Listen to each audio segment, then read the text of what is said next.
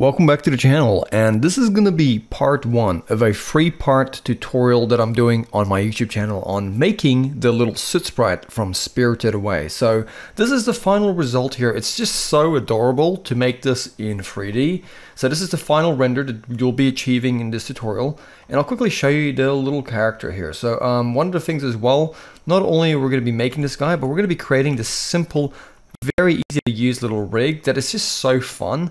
It's just going to allow us to pose the character so effectively, and it's just so simple to make as well. So yeah, this is going to be it. I will also be uploading the Patreon file or the blend file to my Patreon, so if you want to check that out in the description, you can do that. It's also a great way to support the channel if you sign up, and it gives you access to hundreds of other files and projects that I work on. And especially if you stick around, there's a lot of things that I'm going to be adding in the next few months. So yeah, without wasting any more time, let's jump in and make this adorable little project together in Blender. I'll be using Blender 4.2.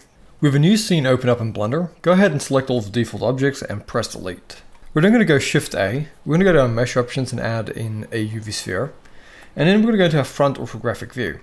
Now with the sphere active, we're going to go over into our edit mode.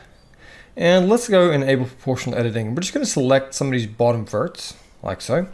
And then just go G and Z and move it up a little bit.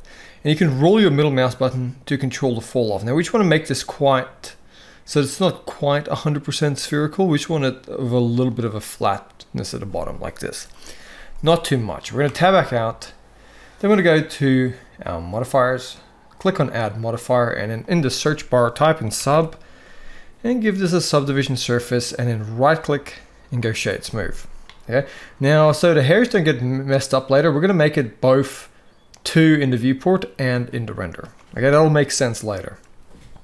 Well, for now, let's go Shift A. Let's go to our mesh options, add in another UV sphere. We're going to go G and move this one over. And let's, once again, under our modifiers, go add, search, and this time we're going to type in mirror, click on mirror, and then so it mirrors where we want. We're going to click on the eyedropper and then select the first sphere we added in as a reference. And then with this selected, we're going to go R, X, 90 and hit enter. Then go S to scale it down about this much, and then go G to move it in. Now I'm looking at some references over to the side. Let's say the eyes are about this big compared to the body, but we're also in the right orthographic view. We're also going to go G, Y, and move them forward. Okay, so in the right orthographic view, we see it like this, and in the front orthographic view, we see something like this.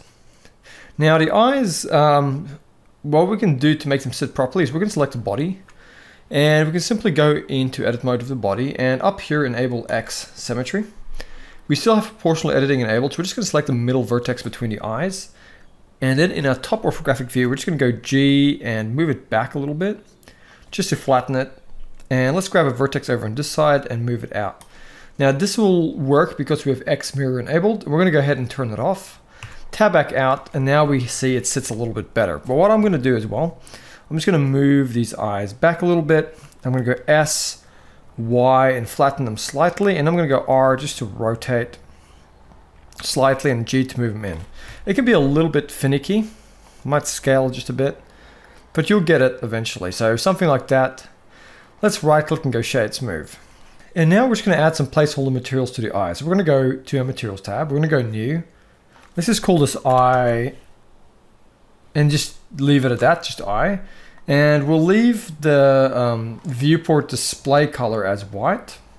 But what we're going to do, we're going to go plus and go new, and let's just call this material pupil.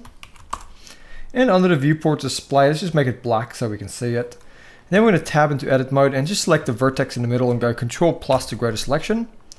And then let's go ahead and assign that pupil material. I'm going to turn off proportional editing, and with this still active, I'm just going to go I just to inset it slightly. And I might just select these faces here and just assign the eye. We want the pupil here to look quite small. Awesome. And in this case, I might just go to my top view, rotate the eye just a little bit more, move it in, just to kind of have that pupil kind of more matching the reference. If you have to, grab the body as well. And with X mirror enabled, you can just come in here and just kind of move some of these verts a little bit, just to kind of get the spacing around the eyes. Okay, but something like that is looking really, really cute. I'm really happy with that. We're also going to select the body, and we're going to go to Materials tab and go New. This is called a Soot Body. And we're going to come to the viewport display and make it darker, like this. Awesome. Let's also go to our render engine for now and just change it to cycles while we're at it. I always recommend you work with a GPU if you have one. And also under the max render samples, we're just going to make that 45 under here in the render. I know it's a little bit early to get into the render settings, but it's just because we're not far away from working with our hair, so we're just doing that at the moment. Okay, so I'm going to press A to select everything. I'm going to go G and Z and move it up. And we're also going to add the little arms and legs here, and they're very simple. So we're going to go Shift A, we're going to go to Mesh Options and add in a cylinder. We're going to go to the Add Cylinder option here, and let's just change this to 12 vertices. And let's just also come here to the radius and just drag that value way down until we kind of get like a skinny tube. Something like this, and then let's also tab into Edit Mode. And at this point, we're just going to hover over the middle and go Control R. And you should see the yellow line here for the loop tool. And then if you roll your middle mouse button, you're going to see you can add in all these segments. Let's add in quite a few, so about this many. Okay, awesome. Now in our front orthographic view, let's tab back out. Let's give this a, go to Add Modifier, search and just type in mirror. Give it a mirror. And because its origin point is in the center, we could actually tab into Edit Mode. Press A to select everything, go G and move it over.